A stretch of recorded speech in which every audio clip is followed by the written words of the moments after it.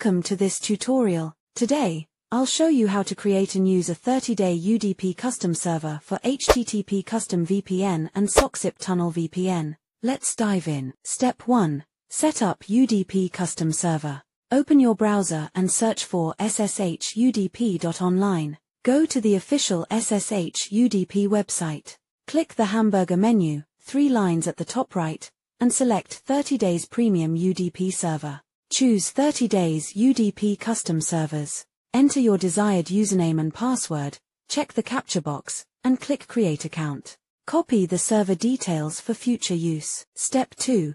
Configure with HTTP Custom VPN. Open the Play Store, search for HTTP Custom VPN, and install it. Launch the app, check the UDP custom box, and enter your server details, IP, username, and password. Tap Connect to start the VPN connection. Step 3. Set up and configure Sockzip Tunnel VPN. Return to the Play Store, search for Sockzip Tunnel VPN, and install it. Open the app, go to Settings, Gear icon, and select UDP Request. Return to the UDP custom website and choose 30 days UDP request servers. Create an account as before and copy the server details. In Sockzip Tunnel VPN, enter the server's IP, username, and password.